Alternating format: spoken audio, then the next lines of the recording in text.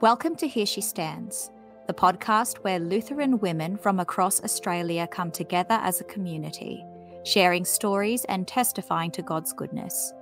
We do this so when the tribulations of this world try to push us down, we can hold firm to the word of God and confidently say, "Here I stand, I can do no other." My name is Lexi and I'm the wife of a pastoral student and a homeschooling mama. And I'm Sonia, a Lutheran pastor's wife, homeschooling mum and homemaker.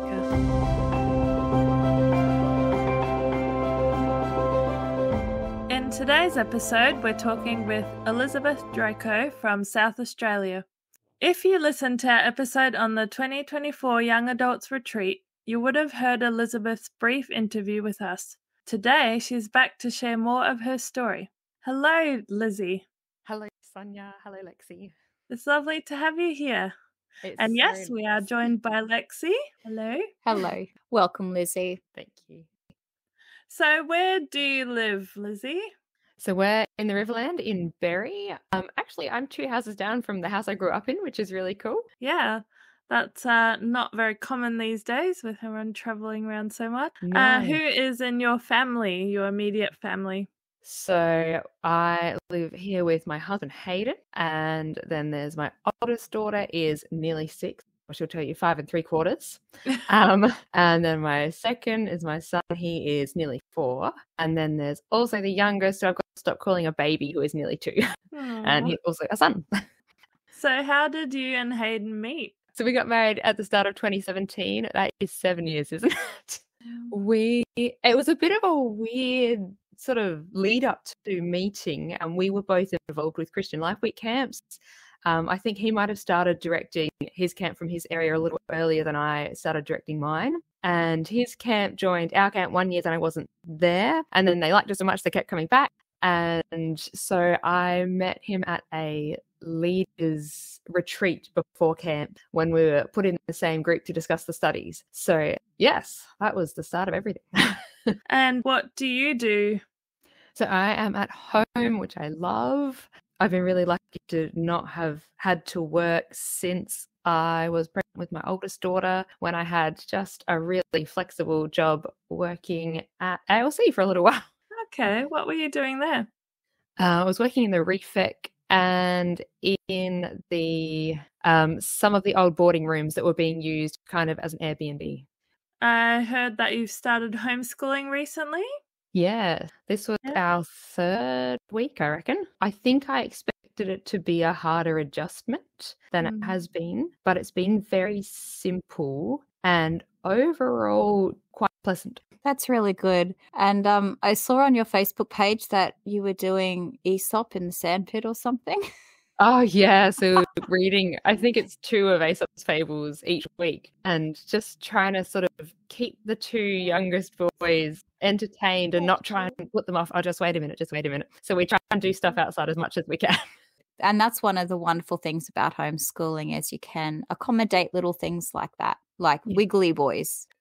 So Lizzie, were you raised Lutheran? Yes. So both my parents are Lutheran and we're both raised Lutheran as well. So a whole long line of Lutherans there. Yeah, really lucky to have some good historians in our family as well. So I've got quite a lot of the history, especially on my mum's dad's side. We can sort of trace it back to, let me see if I can get the name right. Friedrich Wilhelm Kleemann, who came over from Hamburg in, I can't remember what year, sorry. Yeah. But yeah, very long line there. I'm very grateful for that. Yeah, and that's actually something that's worth being proud of, having that faith in the family so far back. Yeah. And what was your spiritual upbringing like? Yeah, people say cradle Lutheran. That's probably a pretty good description. Yeah. We've always been to church, and I was really lucky that my parents could send me to a really good Christian school. Yeah, and then there's also been the example of my parents. So dad was often really involved in a lot of sort of ecumenical youth groups and youth ministry and that sort of thing. So that was always around me. And mum was quite involved with the school. And yeah, they've always been involved with the church. And I've had a really awesome youth group to go to when I was kind of in high school, and lots of good friends, and really have had it so good. So blessed in that regard. Yeah, so even when things were kind of, I didn't find high school amazing, I didn't love it, but I always had like a really strong, lovely youth group. Yeah. So that was where I belonged, I suppose. And so that sense of belonging was really important. Just sort of have been surrounded by faithful people my whole life, which is really wonderful. Yes. Now, when you did your very brief interview with me at the Young Adults Retreat, you did briefly mention that there was a point in your journey where you started to dig deeper into your faith and into, your Lutheran heritage. So how did that all come about? Yeah, I think it possibly maybe even goes back to maybe year 12 when I did Metamorphosis, which is a Certificate 3 in Christian Ministry and Theology. And that's a non-denominational thing run by, I have forgotten. I don't remember. But I remember sort of noticing that the questions that you'd have in your workbooks and the things you would discuss are really good, but there was kind of never quite a definite answer to them. It was really very, you should think about this is important, but then also depending on which school you were with, which peer group you were in a peer group with the people in your area, that really depended on how you answered questions and things like that. Mm-hmm. So that might have been probably the start of just thinking about that and realizing that maybe I didn't know as much as I wanted to know. Yes. And then I did the country thing and moved to Adelaide in 2015. And I was going to a Lutheran church then. I had a friend who was in a non-denominational church, and every so often he'd say something and I'd be like, whoa, hang on, that feels really crazy. I feel like you've got something really wrong there, but I don't know why. I couldn't tell you what seems wrong about that, and I can't give you an argument. So maybe it's not wrong. And that kind of happened a few times. And that was a really interesting time. And it was not long after that I met Hayden.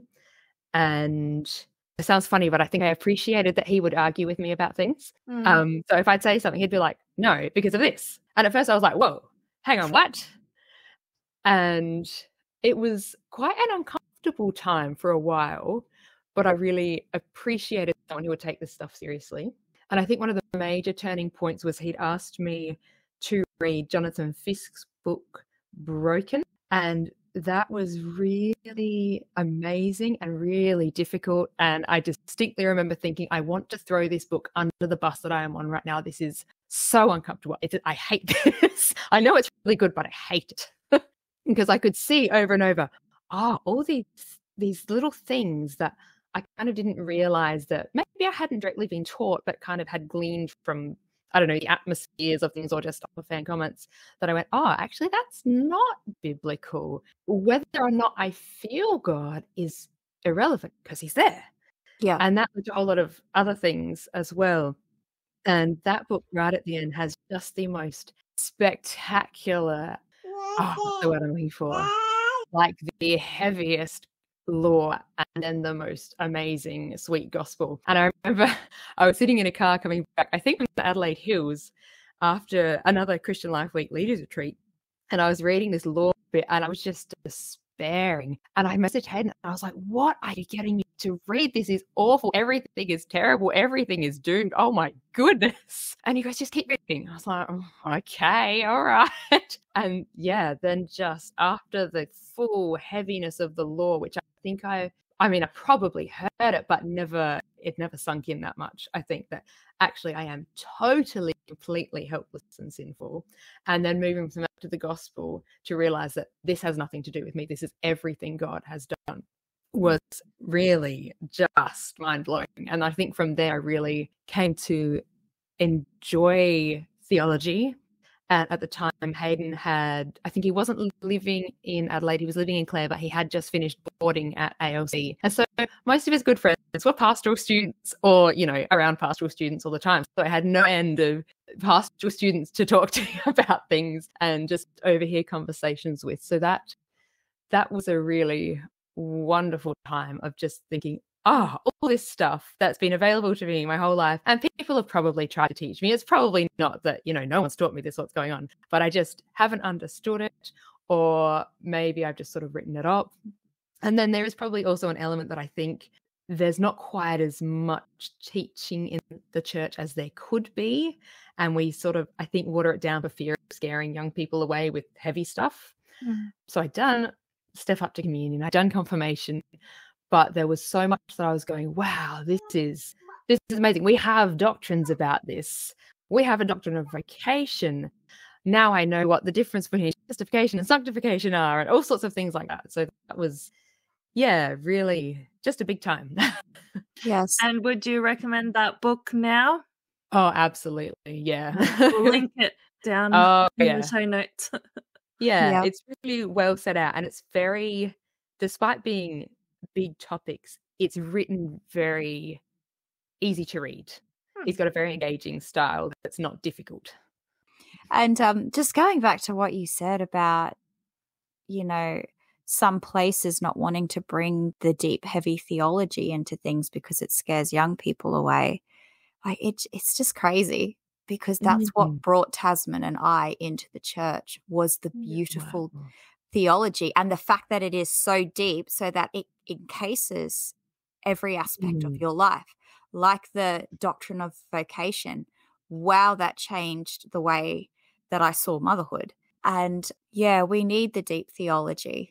The young people need the deep theology. Yeah, because life has hard questions. Oh, yeah. We need to be able to answer the hard questions. Yep. Yeah. And Lutheran theology really does do that. That's what I love about it as well. Yes. Yeah. I wonder if perhaps one of the downsides of a long Lutheran heritage is we're so used to all this amazing stuff that we have that is just there all the time and we don't look at it. Like, we can go read it anytime. Yeah. And just every day, so we don't look at it. Yeah. I remember when Taz and I first started going to the Lutheran church, I said to the pastor at the time, "This is amazing. The hymns are amazing, and there's just so much richness in being Lutheran and in this theology and in the the Book of Concord. It's just amazing. Why are we not so excited about it?" Yeah, Lee and I have had similar conversations. And that's, you're definitely really blessed to have grown up in that, and now, really realizing how amazing it is. And a lot of Lutherans do kind of seem to miss out on that a little bit. So Hayden studied at ALC for a little bit, didn't he? Yeah. Or for a couple of years. Is the first one, Bachelor of Theology, I think. That's the first one, Yeah, that was really wonderful. I think it was about 4.5 years we were there for in the end. And there was certainly lots difficult about the time when we had our first 2 kids there. And that's intense. But I am so grateful to have been there for that and have had that real sort of village. I don't talk about you need a village, but that is such a village style community. And it's the second time I've been able to be in that sort of community. And it was just amazing. So wonderful. Being able to go to chapel every morning. And I even went along to, early church history with Dr. Tom Pete, which was incredible. That was wonderful. And it was just such a good place to be newly married and having kids. Yeah. And just like you said, just having people around constantly that are talking about theology and discussing it and passionate about it, and just being surrounded by that all the time is so good. We should have that all the time. Oh yeah. Sometimes I'd be sitting in bed at 11 o'clock oh my gosh, midnight and I could just hear these deep theological discussion. It happens so often. I'd just sit there rolling my eyes. This is my life now. You can hear everything. But it's such a blessing, honestly. Yeah, it sounds amazing. To be honest, I'm actually quite jealous because a lot of the study's online now, so they don't have the on-campus village life anymore. Yeah, but I've heard so many pastors and so many pastors' wives just talk about the community and the village and how it played such an important part in preparing them to go into ministry as pastor and pastor's wife. At the start of our time there, I think it must have been, oh gosh, am I going to get the wrong book here? I think I've read, no, I think it was a Bonhoeffer. I can't think what book though. And I think it was that book that was talking about how grateful we should be for Christian community, because so many people don't have that. And I never really thought about that. And that really, I think, shaped how I viewed that time as well. Yeah, I think we really do need to cherish Christian community, because I read stories of persecuted Christians overseas who are in jail. And in some situations, they don't have access to a Bible for years. They don't have access to other Christian brothers and sisters. Christian community is so important, and it's a privilege that not all Christians get. Yeah. So, Lizzie, the deepening of your faith seemed to be also influenced by Hayden, who is now your husband, and he seemed to play quite a big part in just helping you and encouraging you to look into your faith, especially the Lutheran expression of your faith. So in what ways he gave you that book to read? Were there any other ways where he really helped you to expand your knowledge of your faith? Yeah, I think perhaps even just the fact that he was so interested in theology, I think particularly from having boarded at ALC, it was just something he was interested in. That was like one of his interests, part of his personality. And so that we talked about it a lot. And it just was just an everyday part of his life. And yeah, so he had been boarding at ALC, and that was something he'd been thinking about a lot. And I think he also had perhaps a similar experience being sort of reintroduced or introduced deeper into Lutheran theology just by being around the pastoral students, and I think particularly by a Bible study that had been run there for the boarders. And so I think it naturally just was something that we're both interested in. And I think it's part of what drew me to him. I wouldn't quite say love at first sight, but I remember at the director's retreat where we met, and we'd been doing this preparation on the Bible studies for camp together. And I remember thinking, oh, seriously, God, like not right now. I feel like I could probably potentially marry him one day, but I just don't want to deal with that right now. Can we not? But it was also such a relief, because I remember thinking that I desperately wanted to meet someone who was interested in theology and who it wasn't, just a side thing. And yeah, to see that we had the same standard, that anything we came up against, we knew we were going to the same place to sort it out and find the answer. So yeah, it was just very comforting. I think it was very comfortable straight away. And I think we just had more conversations, probably not as much as we would have liked when he started studying, just because it was quite a busy time. Yeah. But again, just being around the SEM and hanging around with the people there, it just comes up a lot. It's just what you start talking about. What happened to class today? Oh, we talked about this. And then you're talking about substitutionary atonement, or you're talking about, who was it? Athanasius picking pears when he shouldn't have, and all sorts of crazy things. Yeah. Yeah. By the time you got married, did you find you were pretty much on the same page with everything, or were there things that you still sort of had differing opinions or understandings on? I'd say we were probably fairly much on the same page about things by then. Yeah, it was more that he would know stuff from studying that I just hadn't learnt about yet. And I was always quite comfortable to ask, okay, but why is this the conclusion from that? And if we didn't know, we could go ask someone else, next door probably. Yeah. Yeah, it is such a great blessing to have a husband who is interested in theology and has a love for God and love for the Bible. Absolutely. It's such a huge blessing. Yeah, because they're often very active in leading their family in scripture and in learning about God as well. And Tasman is like that, and he is such a he has such a pastoral heart for me and our children. And he's not a pastor yet, but he is, in many ways, he pastors our family and leads us spiritually. And I imagine that Hayden is the same as well. Yeah, it definitely took us a while to sort of find our groove a bit and realize that we had to be a little bit more intentional about making sure that we had learning and Bible study in our home, because it's very easy to just write off what was going on around us at ALC. And then when we moved away, it was just all gone. So there's no morning chapel. And I suppose even when we were there and there was COVID and there was no morning chapel and not so much fellowship, we sort of started realizing, oh, okay, a lot of this we've relied on the things around us and they've been wonderful, but we don't have that anymore. And we still don't have it perfect by any means. We have the Small Catechism for Kids, I think is the book, by the table, and we try and read that at tea and don't always remember. And I'm trying to remember to read the Reader's Book of Concord, which has sort of taken a little bit of a backseat in the last few weeks with homeschooling. But yeah, we're so lucky to have so many resources around us that they're always there to pick up whenever we think about them. Yeah. But I think one of the great blessings of homeschooling then has been that is included in our homeschooling. So there's an Old Testament and a New Testament reading every day. Yes. And so it has an extra level of priority. This is now part of our schoolwork and this doesn't get missed because this is scheduled into our day. Yes. And not just hopefully remember at tea time.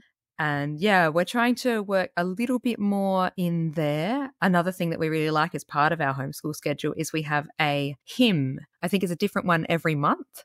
So sometimes we pull from what other people have suggested, which are kind of perhaps more ecumenical ones that everyone knows. But occasionally we'll say, I think we can do a little bit better than that one. So we've got the Church's One Foundation this month. And even though the kids aren't going to remember it, it's 5 verses. They are hearing it, they'll recognize it at church and they'll think, hey, we know this song, this is exciting. Yeah. And it just gets stuck in my head too, which is really handy for me. Lexi, you mentioned before just the pastoral heart that your husband has for your family, and I find the same in Lee, and just how he oversees kind of the family in a spiritual sort of way. And sometimes I do really have to swallow my pride and accept that if there's reconciliation stuff, like, if he says, do you forgive your child? Obviously insert child's name and child, do you forgive your mom, kind of thing. Afterwards, I'm so thankful for the spiritual leadership, and it just is the best way to reconcile to each other. Do you find that you have struggles sort of with Hayden leading your family spiritually like that, or does it come naturally to you? Look, there's probably 2 parts to that. It doesn't come naturally to me. The old Adam is strong. Yes. And I've done kind of like a lot of leadership roles in the past and with camps and things like that. And so there's definitely always this part of me that really just, doesn't everyone want to be in charge? I want to be in charge. I need to know how things are going. And obviously I know the best way that they should go. Definitely. Who could know better than me? Of course. So in that respect, it's difficult, and it's always difficult. I think it will always continue to be difficult to some degree, but also it's such a gift to understand that that's not a problem with the way that God has set out families for us. He set that up perfectly. We mess it up. Yes. So something that has helped me a little bit was I started covering my head a little while ago. And that's just a physical reminder, which is so helpful. And I'm mostly covering my head for church.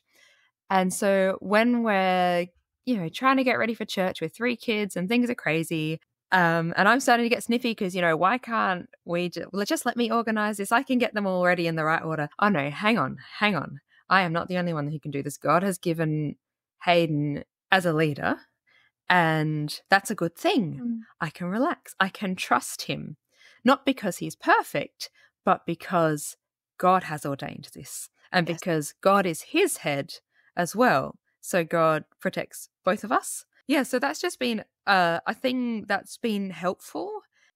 Yeah, so like so many of the good things God gives us, he also gives us something physical. So in communion, we don't just have to, we do trust that God forgives us, but we also have the physical means of grace. So I have the bread in my mouth. There is no doubt about that. Yeah. There's not, maybe I had communion today and maybe I didn't. No. I have had bread and wine today. God has attached his gift to a physical thing. There is no doubt about it for me. Yeah. Yes. And so then also when I can put on my head covering, I can remember, okay, this is a good gift.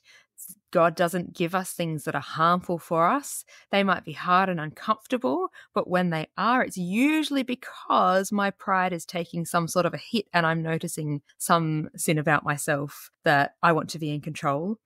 And often that's not just of my family, but of everything.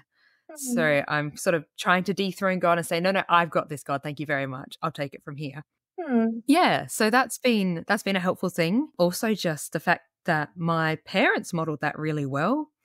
My mum is also a very capable, very organized person, and she made it very clear that if there were troubles, if there were differences of opinion between her and Dad had the final say, because in the Bible, Christ is the head of man, man is the head of the woman, and this isn't a bad thing, this is a good thing. And I had that good example from my mum, but also from my dad, who was in no way overbearing. He did not misuse that. He is a very gentle and a very humble person, and it was very obvious that any decisions he made were very well considered for the good of the family. That's very interesting that you wear it sort of as a reminder, the head covering as a reminder to yourself of, haven't thought of it like that before. My cross necklace, the reason I wear it is to remind myself that I represent Christ to people. And often when I'm out somewhere, I'll remember that I'm wearing it because I find myself playing with it and stuff. And then I go, oh, yes. And people do notice it. Nowadays, it's actually quite uncommon for non-Christians to wear a cross necklace that I've noticed anyway. And people do notice it. Lee's had a few conversations started just because of his necklace that he wears. And just having something physical to remind you who you are and whose you are, and that I think is something that us humans do really benefit from. Yeah, absolutely. So was it awkward when you decided to start covering your head? It was very gradual. I didn't decide I'm going to wear a head covering every Sunday. I'd thought about it for a long time. It was something that had been in the back of my mind for a long time, probably not for particularly spiritual reasons to start with, mostly just because I've really enjoyed older fashions, especially sort of 40s, 50s, 60s, and sort of thought, why can't we wear hats to church anymore? That's so cool. Yeah. And so it was more that to start with, I think, but then to see that in scripture and think, well, hang on, this is here. Why don't I do this? And it really was quite a drawn out process. It wasn't thunderbolt overnight thing. I think I must have mentioned it to Hayden, and he'd sort of said, oh yeah, that sounds like a good thing to do. I think I put it off for a little while because I think, like a lot of people, it wasn't so much I was worried that people would look at me, but I didn't want to look like I was drawing attention to myself. Look how pious and holy she is. Yes. So in the end, I think Hayden had suggested, hey, we're going to this church in the city. It's not your home church. No one's probably even going to notice. Do you want to give it a go this week? And I thought, oh yeah, that sounds good. And of course, I think no one noticed. It was not a big deal. Yeah. And so, and still from then, it was just kind of week by week whether I thought about it for a while. And I kind of sort of just fell into wearing it every Sunday. Though I think a little bit instrumental in that was a few weeks where I'd find myself thinking, I don't think a head covering is going to match this outfit very well. Like, I think I'll look nicer if I don't have one. And then I think, well, that seems like not really the spirit of things. Yes. Yeah. And so I think that kind of helped tip me over the edge, if you like, to think, no, this is a good thing. And I think I should keep doing this thing. It's not harming me at all. It's only benefiting, even if the benefits might be mildly uncomfortable at the time. Yeah. Yeah. I think it is part of the fall, and it comes very naturally to us women to want to take the lead and charge ahead and do what we think is best, and, kind of trod over our husbands a little bit. And so just, having something to remind us could be quite good. Yes. Yeah. Yeah, there are a few women in the Lutheran Church who do cover their heads, some of them full-time, some of them part-time, some of them only in church. And there are also beautiful women who do demonstrate, submitting to their husbands and honouring and respecting their husbands, and they don't cover their heads. And yeah, whether you cover or whether you don't, the foundation is God's beautiful order, his diversity, is that he created man for one purpose and he created woman for another purpose, and they're complementary. They fit together so beautifully, and he did that because he is a diverse God, and that's the foundation. You've actually said a few really beautiful things today that have made me think, oh, that's a really beautiful way of putting head coverings. Did you find that when your faith was deepened, did that help you submit more easily? I know you said that, yeah, it's still hard sometimes. Did you find that it helped you in any way? Yeah, absolutely. I suppose, I mean, when we're reading the word and hearing the word, the Holy Spirit comes to us and he definitely helps with that. Yeah, I know we definitely find if we've got something difficult to discuss that it always goes much better if we sit down and do a devotion first, if we read the Bible first together. Yeah, I think it's like so many things. There are times when I'm much better at it, and then times where I just slowly forget bit by bit and things slip away a little bit, and then I need another wake-up call to remember. Yeah, but then I suppose that's part of the benefit of every Sunday having that head covering, and that's at least a little kick in the pants if I need it. Yes. And if we ask for God's help, then the Holy Spirit does remind us little by little. We get better at it. And I was reading in 1 Peter 3 this morning, which is a beautiful passage, and I encourage our listeners to go and read it. And it talks about the relationship between husbands and wives, and it talks about what a modest character actually looks like on a woman. And some of the things that really stood out to me was that Peter is encouraging these wives to submit without fear. And I remember when I came to the conclusion that what the Bible said about male and female was true, and that the man is the head of the home and the head of the wife. And I also came to the conclusion through reading scripture that leadership within the church was a call that God gave to men who filled the qualifications outlined in scripture. And I remember feeling a bit afraid. And I remember thinking, oh Lord, this is what you have outlined for me in scripture. And I can see the beauty in it, and I can see your diversity in it. But submitting is a bit scary because there are abuses out there. There are abusive men. There are men who exploit women in different ways. And I felt a little afraid. And just reading that verse, you know, we're not the only ones. I wasn't the only one who may have had those concerns, that there were other women. And Peter talks directly to those women and he says, don't be afraid. And that's really encouraging, and that really helped me. So we are to be fearless women when it comes to submitting to our husbands. And abusive marriages and things like that, that's a whole nother topic. And we're not saying that you must submit to abuse, but just allowing my husband to do the job that he was called to do, it has completely transformed our marriage and has really helped me appreciate not only how wonderful my husband is, but to also appreciate the godly, wonderful pastors that God has raised up in the church. Yeah. Yes, it can be really hard to, when you get to, I mean, there's so many passages in the Bible, to disentangle them from all the I don't know, baggage that goes along that doesn't come from the Bible, it comes from the world. And it comes from the perversion of the good gifts that God has given us, and not from the gifts themselves. So absolutely, there are so many situations where perhaps the headship has been abused and it has been used as a weapon and it has been misused.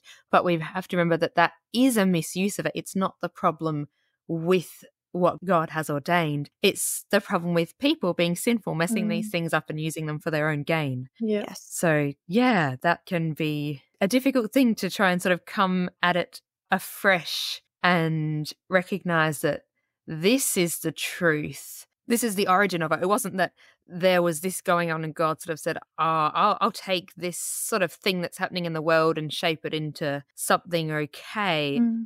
God ordained this. This was first. The other stuff, the rubbish has come second from people, not from God. Yes. Yeah. Yeah, I had sort of that epiphany recently that I've, for a while now been saying how God's ways are always different to ours, and God's ways often seem topsy-turvy, and, whatever we think, like as humans, God's way will be the opposite of that. And recently I was like, hang on a minute, no, God's way is the truth. God's way is the right way up. Everything we think and the way we do it is topsy-turvy and twisted and messed up. His way, what he says, is the right way. It's the good way that he established right from the start, and that is, the truth. And we've somehow, over the millennia, twisted it up and messed it up and tipped it on its head. And now it feels hard to understand which way's up. So thank the Lord we have the Bible to help us know which way is up. I'm looking forward to the day when we don't have to deal with our own sinful nature anymore. That will be gone, and we can just enjoy God and his goodness in its fullness. Yeah. Do you find that when you do submit and just let your husband lead, that really motivates them to do it well? Yeah. I can't think of any time where in hindsight I've regretted it. Yeah. Are you able to actually give us and our listeners like an example of something that's happened where, if you're comfortable to, where you have submitted to Hayden and it has ended up just being a great blessing? Yeah, sure. I think it's probably not so much one event as I am very prone to just answer the kids no matter what without stopping, which is, that's just kind of part of being at home, because usually if they're talking to someone, they're probably talking to me. But we're really blessed to have Hayden home a lot at the moment just because of how his work is. And I have to stop myself, and I'm still really working hard on this. They'll either say, hey, Dad, blah, blah, blah, and I answer without thinking. And I'm really working on just stopping and letting him answer, because he does know these things too. He can, and he might have better ideas than me. Who knew? Yes, and definitely even just regardless of the fact that he's my husband, no one wants to be talked over. Yes. But and then when you add in that fact that we are husband and wife, I'm not even giving him a chance to lead when I'm doing that. I'm taking away the job that God has given him. And when I do manage to remember, and I'm hopefully getting better at it, and hear whatever he has to say to the kids, there is generally peace that goes, oh yes, it is going to be okay. I don't have to do this all by myself. Yes. God he's instituted this for a good purpose. So Hayden can lead. He can sort things out. He's got good ideas. I don't have to do everything. And it becomes less of, why don't I get to do everything, to, I don't have to. This is a good thing. This is a relief. Yeah. And doesn't that give you just more space? Space and more rest, and you can just be the beautiful woman that God has created you to be. It's so much easier to be a godly woman when you're married to a godly man. Oh, yeah. Yeah. Yes, definitely a huge blessing there. Yeah. One of the areas that I've really learned to submit to Tasman recently is also in what God has called your husband to do. So, for example, Taz is now traveling a lot over to the mainland for study and for church events and different things like that. And most of the time I'm at home with the girls for however long he's gone. I used to get so bitter and just frustrated because he's over there talking about theology and doing all these different things, and I'm home cleaning the kitchen and putting the kids to bed on my own. And it is exhausting. It is hard work. And just realizing that God has called my husband to do this, and I need to submit to my husband being called to study to be a pastor and to learn how to do ministry. And it made me realize that, he needs me if he is to become a pastor and fulfill this ministry. And just realizing that my calling is wrapped up in his. And so being home with my children, loving my children, looking after them while Daddy is over on the mainland learning about the ministry, it's such a privilege to be able to do that with him. And so instead of resisting my husband's calling, I'm submitting to him and how God has called him to do this beautiful thing. And I have a very important part to play in it. Definitely. Yeah. And it's so much easier to enjoy being home than once. Yes. Yeah. Yeah. Once you've realized that and sort of understood that. Yeah. And that's a huge blessing to Taz then, to have a wife who is so supportive and who isn't at home just stewing, but who is, supporting him to do what he feels God is calling him to. Yeah. So it blesses you and it blesses him. Yeah. And one of the qualifications of a pastor is that his children are to be under control. Yeah. And, no biggie. And that rests on my shoulders very much too. He needs me to help train up these children, to help raise these children. So yeah, that's definitely something that I've struggled with more because, Lee is very hands-on and the discipline and very strict, and I am not that naturally. And part of submitting to my husband has been being more strict. It's what is really important to him. And so that's been a big learning curve for me. And the result is kids that are pretty well behaved. Yeah. But me just submitting to that has made a big difference. Yeah.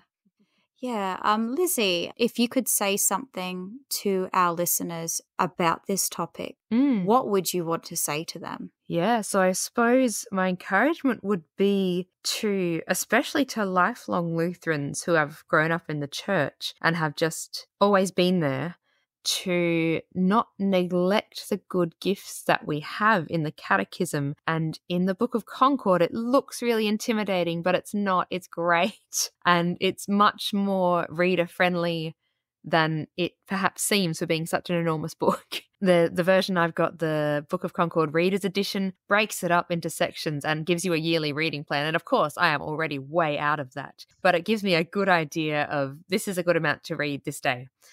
Yeah, so that's been great. And definitely use the resources we have around us, not to just, of course, we're so blessed to have this wonderful theology, not to let it slip by, because it's there and it's so wonderful. And there are so many resources. There are podcasts, there are books. There, of course, we talked about Jonathan Fisk's Broken. That's an excellent, excellent place to start. This podcast is wonderful. I found Table Talk Radio to be really, really helpful and gentle, and probably matched my sense of humor pretty well. Lots of dad jokes.